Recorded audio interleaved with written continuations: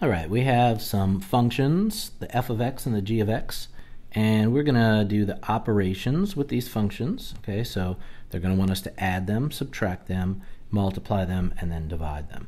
All right, so we're going to do them one part at a time, and first let's start with adding f plus g of x. Okay, so I want to do f plus g of x. F plus g is what they say. So it's really the f of x plus the g of x. All right, and we can really just drop in this trinomial where it says f of x and this binomial where it says g of x. So let's do that.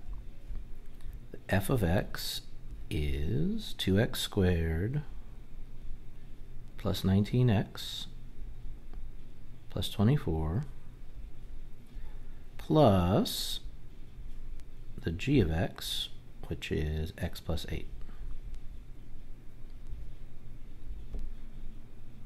Oops. All right, x plus 8. All right, and then we're adding these two together. So we're just really combining like terms. Do I have any x squareds that go along with this one? No, that's it. So I'm going to have 2x squared. Let's look for x's. I have 19 plus 19x plus, what is this right here? 1x. Yep. 19x plus 1x is 20x. And then our constants, plus 24 plus 8. And what's that going to give us? 32. Okay. And that is the f plus g. Okay, the f of x plus the g of x. Now they're also going to ask us about the domain. And you know that your domain is, you're expecting it to be all real numbers unless you have a restriction. Okay, do I have any restrictions here? No. Do I have any restrictions here? No. Do I have any restrictions here? No.